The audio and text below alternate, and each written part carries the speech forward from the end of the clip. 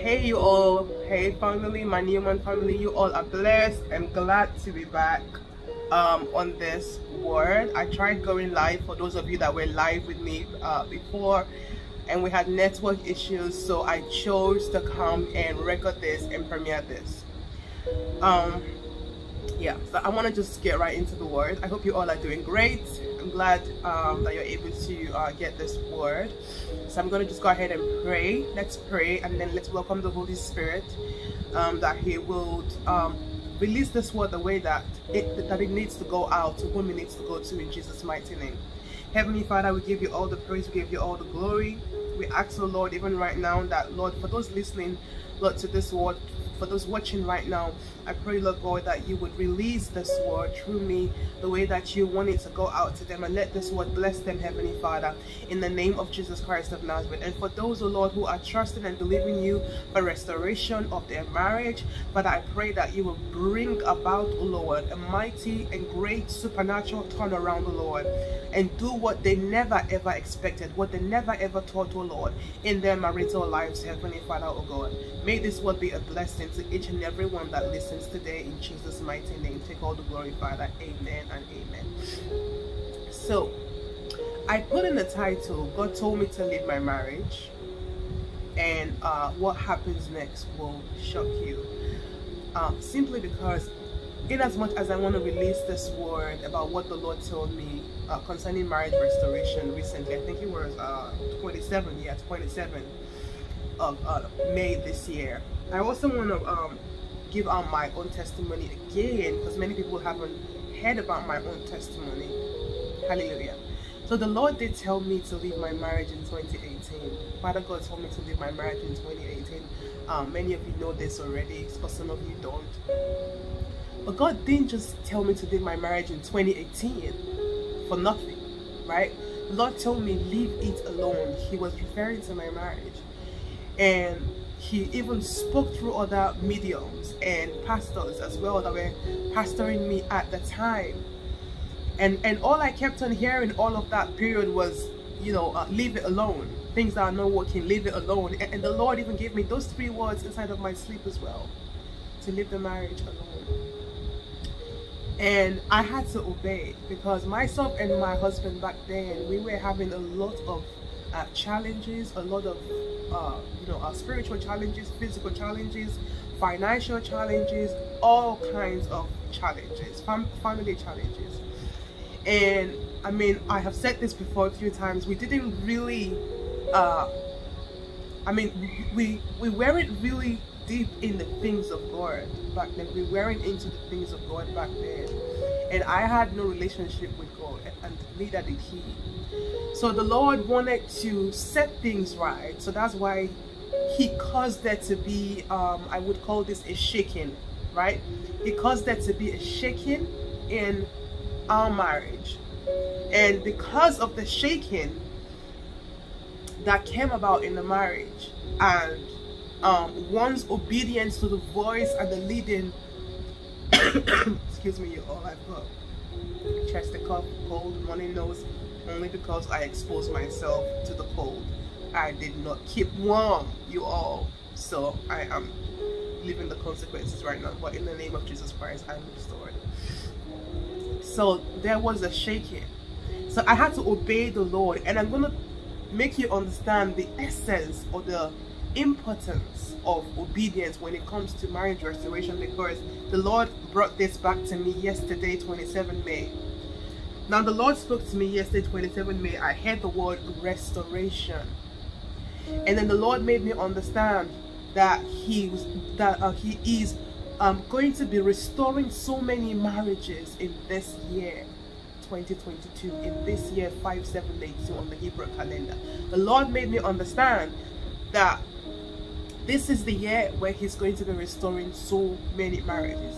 And I know there's quite a few of you women of God, men of God, that can confirm this word as well, that the Lord for some of you has already begun to work on your marriages by working on your heart first, and also working on your spouse's heart first, because that's the only way that true divine restoration can come into manifestation is when, you know, you allow the Lord through his Holy Spirit to work to work on your hearts, excuse me, to work on your mind, to work on your soul, to work on your spirit.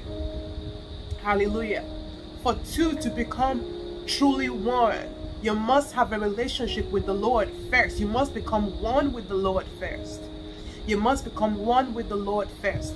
And then when the Lord brings in your spouse to come into being one with you, everything is already cemented, everything is already sealed, everything is already perfected with one of you first. And the Lord will, you know, mostly do this with the women first and work on us first, and then bring our spouse into it, so that when you go in to join yourself with your kingdom spouse, everything can begin to fall into place, everything can begin to make sense, everything can begin to work right again, everything can begin to feel right again, everything can begin to go in the direction that it needs to, in that godly direction. Your destinies can begin to spring up. What God created you, what God made you for, can begin to manifest again. Hallelujah. Everything shall begin to blossom and flourish and grow and thrive. Everything becomes beautiful because you chose to join yourself with the Lord first. And then you come into being joined with your spouse. And when the two of you now come to being one in Christ, that one Christ now envelopes both of you and perfects your union until the end, until his return. I hope that makes sense. God doesn't want brokenness, but sometimes Father God has to allow brokenness, because for many of us, we need to experience brokenness for us to come to have an awakening that will set us in the right trajectory of our future, of our destinies. Hallelujah. Praise God. Amen. God wants to make our path straight. God wants to make your path straight. God wants to make your way straight. God doesn't want you to walk on crooked paths, or live a crooked kind of life, or trying to patch things here and patch things there, or have a marriage that just isn't flowing with milk and honey. Because that marriage is your land, and God wants to give you a land that flows with milk and honey, like his word says. Excuse me. Hallelujah. So restoration is upon you, child of God. Restoration is upon you. God doesn't want you to think that, because he's led you to live this marriage, if he has led you to live your marriage and he's promised you restoration, he doesn't want you to feel as though that he's not going to restore you. Or maybe you left your marriage because things weren't working and you chose to leave your marriage. The Lord will restore you.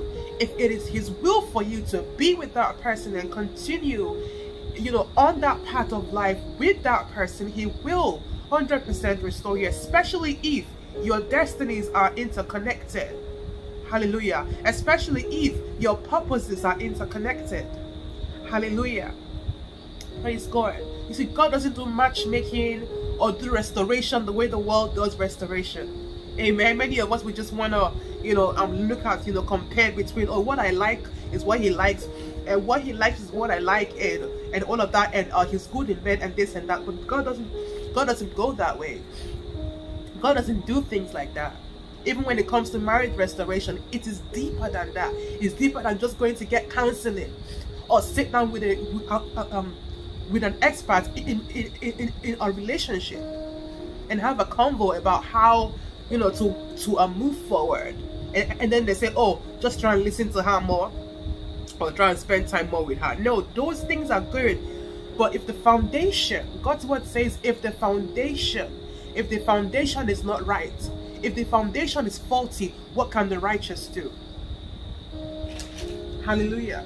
If the foundation is faulty, excuse me, what can the righteous do? Foundation is key. Foundation is very, very important when it comes to marriages. Hallelujah. Because marriages are like marriages are institutions, right? It is an institution like any other institution. It's a building. Okay, a marriage is like a building. excuse me, praise the Lord.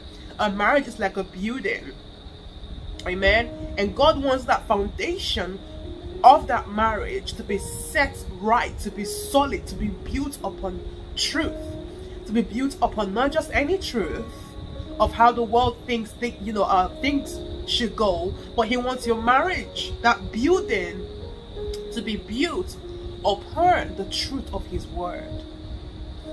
Hallelujah. To be built upon the truth of his word. And God's word is spirit and it is life.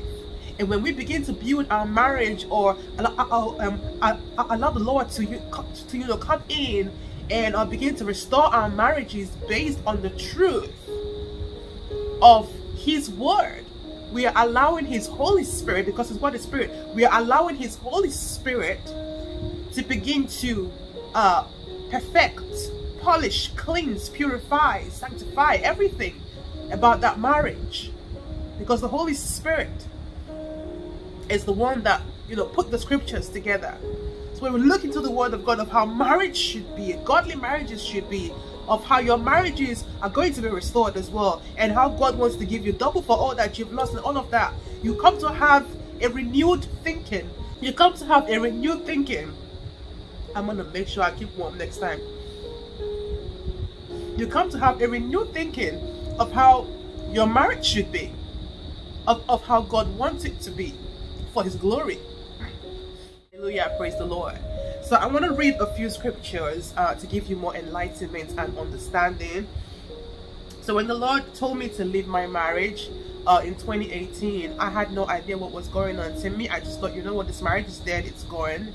And I'm hearing the voice of what I believe is the Holy Spirit, because then I wasn't walking with the Lord, saying leave it alone, leave it alone. And I obeyed and I moved forward, and I found myself falling in love with Jesus, and getting married to him, being one with him and everything. And a couple of years passed by, I think about 2.5 years or so, and boom, before I knew it, the Lord came, spoke to me and gave me all the signs that he was restoring my marriage. Next thing I know, I'm talking with my ex I haven't spoken to in over 2 years, and he's calling me and he's texting and all of that stuff. And then the Lord began to reveal the vision about our marriage restoration, about the ministry in Montgomery Church. And today I am gloriously remarried, restored to my husband, Minister Tim. Hallelujah, praise the Lord, amen. So I just want to put that out there, just to encourage somebody that may be going through a rocky time in your marriage, and you feel like you are going to be separated, and you're wondering, even if we get separated, am I going to be restored back to this person? Or you're already divorced or separated, and people are making you feel like your life is over. But let me tell you something, your life is not over. God himself, if it is his will for you to be restored back to that person, or he's giving you a word of promise saying that he will restore you, you better take that word. You better take that word. For some of you, he may not even tell you, and he'll just spring up on you like that new thing, like he says in Isaiah, you all 43, amen. Behold, I do a new thing. One thing that was so amazing was that same period in that year when the Lord was beginning to restore myself and my husband back together, was he gave me a scripture for my season. Like the Lord literally gave me a scripture for my season then, and that scripture for my season then was Isaiah 43:19. Behold, I do a new thing, can you not see it springs forth? Forget the former things, right? So the Lord will give you a scripture for your season as well, to help you get through that season, and to encourage you, and to bring understanding to you, or enlightenment your way about what he's doing now, or what he wants to do. And that's something that is so amazing about the Lord. Ask the Lord, Father God, what is the scripture for my season? Ask a few times. Excuse me, y'all. And pause and wait upon the Lord, and he will give you that scriptural confirmation of the season that you're in and what he's doing in your life. In Joel 2:25-32, it speaks of restoration, right? So it says, and I will restore to you the years that the locust had eaten, the cankerworm and the caterpillar and the palmerworm, my great army which I sent among you. Hallelujah. Like I said, the Lord will allow some certain things, right, to come into your marriage, just to shake things up and get your attention through that, so that he can begin to do the work that is needed in that marriage that both of you cannot see as couples. Excuse me. Verse 26 says, and ye shall eat in plenty and be satisfied. Now God is speaking about, having restored you. There's so much sweetness and so much juice and so much honey and so much life and so much goodness and so much joy when a Father God brings in your restoration of your marriage. So it's not for you to faint in the hour of your separation, or in the hour of one person departing, or in the hour of your divorce, or whatever it is that has happened or is currently happening. God is so mighty and so able to restore you and make things even much more sweeter than they were. Amen. Praise the Lord. Hallelujah. It says, and praise the name of the Lord your God that hath dealt wondrously with you. Excuse me. And my people shall never be ashamed. Hallelujah. Amen. 47 says, and ye shall know that I am in the midst of Israel, and that I am the Lord your God, and none else. Hallelujah. And my people shall never be ashamed. My people shall never be ashamed. Hallelujah. The way God wants to restore you, child of God, he's going to do it in a way that everything that brought shame to you before because of your separation or your divorce, every pain, everything you lost because of that marriage being broken into, Father God is going to make sure that this time when he restores you and rejoins you back to your spouse, there will be not a single shame in choice. Because let me tell you, when God does restoration, he does restoration. He doesn't just restore your marriage or your union back to that spouse. He restores your glory. He restores your honor. He restores everything about you. Every pain you went through, he restores your joy. Come on now, somebody. He restores that. Hallelujah. Hallelujah. By faith, I want you to declare over yourself, Father God, I thank you for my kingdom marriage. Father God, I thank you for my marriage restoration. I thank you that you are the God that does amazingly restoration. I thank you that you are the God that does restoration, divine restoration in such an incredible way. Thank you, Jesus. Hallelujah. Job 42 verse 10 to 17. I wouldn't read everything, but I'll leave all the scriptures in the bar for you to go and have a look, and please have a look at them, spend time on them, and pray as you meditate on them. Job 42, we all know about the story of Job, of how Job was afflicted, Job was attacked by the enemy. Well, the Lord allowed it, right, for a reason. And it says the Lord restored the fortunes of Job when he prayed for his friends, and the Lord gave Job twice as much as he had before. I'm telling you, when the Lord is doing restoration, the Lord is doing restoration. Okay, Father God is in the business of restoration. Like, he doesn't just come and restore you a little bit. No, he's coming to restore you full force, heavily, right? That's how he does, because he wants you to understand that, listen, I am your God. I am your God, and there's no one else. Like, he wants you to come to know his power and his capabilities, what he can do, what he's able to do, beyond what anybody can think. As Ephesians 3:20 says, God wants to surpass your imagination, exceed your imagination, and come in and, I don't want to use this word, but come in and shock you, amen, and amaze you and stun you. Hallelujah. Praise the Lord. It says Job was restored much more, twice. He says twice as much. Amen. Twice as much. He received double. Hallelujah. And God's word speak as well about giving you double for every trouble you've been in, for every shame, for every pain, for everything, child of God. He's seen your tears, but the tears that you are about to cry now are going to be tears of laughter and tears of celebration and tears of joy, because the tears of pains and sorrow and separation and loss and everything that you've been through, you've cried those tears, and that season is gone and done with. And God is bringing you into a brand new season of restoration, where the only tears you're going to be crying is tears of celebration. And that's somebody's word in Jesus' mighty name.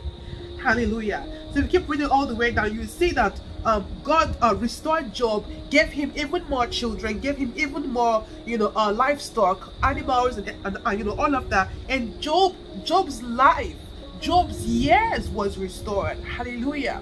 God added on to Job. Amen. God added unto Job, and Job ended up living 140 years in total before he left. And scripture says he lived full days. Excuse me. It says he lived full days. Hallelujah.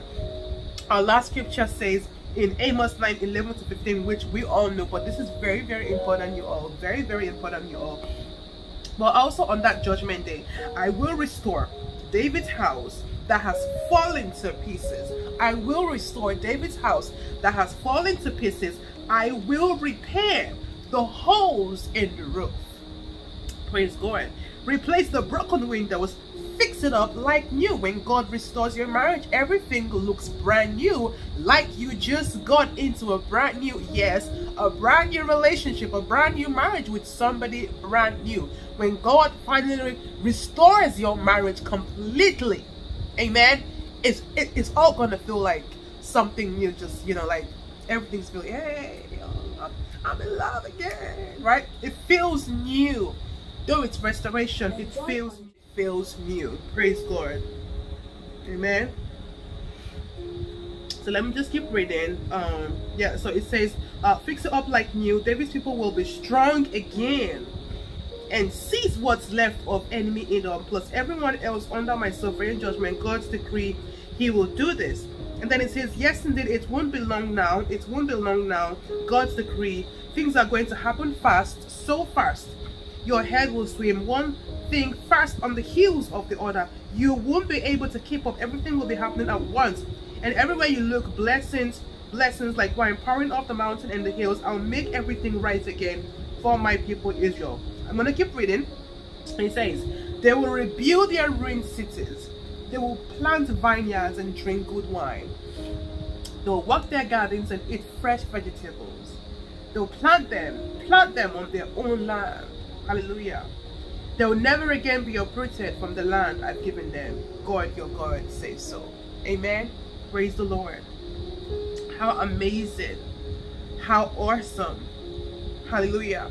When the Lord was beginning to restore my marriage in the very beginning I think it was middle of 2020, everything just kind of was just going really, really quick, and truly and really I was trying to keep up that, okay, Lord, what are you doing? Okay, what? Okay, is this really happening? Am I really, you know? So everything was just like just going and going and going and going and going, and eventually I reconnected with my kingdom spouse, and to the glory of God, got married, and everything else, as they say, is history. But yeah, so I want to just pray for somebody. The Lord has said that there's going to be many marriage restorations this year, and not just marriage restorations. There are going to be kingdom marriages, brand new kingdom marriages that will be taking place towards the end of this year.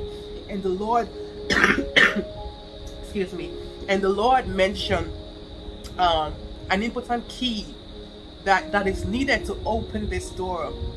The Lord gave me one key, but there's one more key I want to add to this. Excuse me. I want to add one more key. So Father God gave me the key of obedience, right? So when he was speaking to me, and he mentioned restoration, I'm going to be restoring so many marriages this year, Glenn. I heard that, and then I heard from the Lord that obedience is needed. Obedience is needed. When Father God begins to restore your marriage, he needs you to be obedient to his word. He wants you to take every instruction that he gives to you very, very important, very, very seriously, because they are important, right? And if you don't obey the Lord and you don't do what he says for you to do, that causes delay. And sometimes if you continue to disobey the Lord, it doesn't allow the Lord to work in your favor. And the Lord told me something this year. He said this year is the year. No, he said to me, you've come into the year of the Lord's favor. I heard that, it was so clear, just about a month ago. You've come into the year of the Lord's favor. And where God wants to restore many of your marriages is simply just bringing about favor into your lives as well, right? God wants to start by favoring you and restoring your marriage, but he needs your obedience so that you can be able to come into receiving what he has for you with regards to your marriage restoration. Hallelujah. If you don't obey the Lord, you cannot come to see the Lord's favor in your marriage restoration. So I want to just encourage you all, because obedience is key. Obedience is of necessity. Obedience is so important. I had to obey the Lord on every instruction. If God gives you an instruction about pray for your spouse, pray for him. Amen. I've done excuse me. Excuse me. I've done quite a bit of counseling on marriage restoration with some people that, you know, the Lord gave them strict instructions telling them what to do, and they made me understand that I don't know what I'm not sure if, you know, I'm gonna, you know, be restored to my marriage, but I think it's because I disobeyed the Lord, of course, right? So just make sure that you ask the Holy Spirit for grace, and I'm gonna be praying for many of you right now to receive grace to obey. And sometimes you can feel like, okay, whatever the Lord tells me to do, I am willing to do, but you must have an open heart, because not everything that the Lord tells you to do may be something that, you know, you think that you can do. So you may need the grace of God to come in and cover you in that area. Amen. If Father God is saying to you, be quiet and don't tell anybody about what I'm doing, be quiet. If it says fast for 3 days and pray for your kingdom spouse, pray for them. Amen. Fast and pray for them. Hallelujah. If it says don't call and don't text them, don't do that. Amen. So I definitely had strict instructions that I had to follow as well. God's word speaks in Proverbs about, you know, instruction and how he needs us to obey instructions, because obeying instructions can save our lives. It speaks of it in the book of Proverbs. Hallelujah. So I pray for you, child of God. And then the second key as well is faith. So if you don't believe that Father God is able to do it, then it's not possible, because faith makes everything possible, right? And there is nothing that is impossible with God. And he that comes to God must believe that he's a rewarder of those that diligently seek him by faith. By faith. You can't please the Lord in any other way. Your faith is what pleases the Lord. Abraham's faith pleased the Lord, and then the Lord brought about the magnitude of blessings that he did upon Abraham. Hallelujah. Praise the Lord. So I pray for you, child of God, in the mighty name of Jesus Christ of Nazareth, for all those who are believing for marriage restoration, whatever your situation is right now, whether it's separation at the middle of the road, you are divorced, you whatever it is, okay? Even if it's something to do with somebody else, like another woman, you know, in a situation, or there's children involved, or you know, something. I pray for you that Father God would just bring about wisdom, a holy wisdom that would help your family right now, that would help you right now to be able to set the right path for yourselves. That would just help you to be able to know the way that you're supposed to go and how you're meant to do things in this hour. And I pray for grace upon your lives too, that Father God will give you grace even right now to obey his word, to obey him, to do as he says, that you will come to see the blessing in the end, the blessing of marriage restoration. I pray that Father God will bring about new wine and fresh oil into your marriage in the mighty name of Jesus Christ of Nazareth. I pray that Father God will rebuild everything that is ruined and broken in your marriage and make everything brand new again in Jesus' mighty name. And by reason of the mantle that Father God has placed upon my life to release the word of restoration, I pray for you, child of God, that in the mighty name of Jesus Christ of Nazareth, that promise of restoration that is upon your lives, the Lord shall perform it in Jesus' mighty name. The Lord shall perform it hastily in Jesus' mighty name. Father God makes all things beautiful in his time. So allow him to work on your marriage. Allow him to work on your heart. Allow him to work on your spouse. Don't be in a hurry, but be patient with the Lord, because what he's doing is that he's perfecting every single bit of you and your spouse, so that when he brings both of you together, your union can be perfected, your union can be rich, your union can be better, it can blossom, and your union can impact many more lives. That is for his glory, in Jesus' mighty name. And I want to pray for those who are trusting God excuse me for kingdom marriages, for new godly marriages, for godly relationships. I pray for you, child of God, that Father God will connect you divinely by his hand, connect you divinely to the one that he has for you, to the one that he calls your purpose mate. Amen.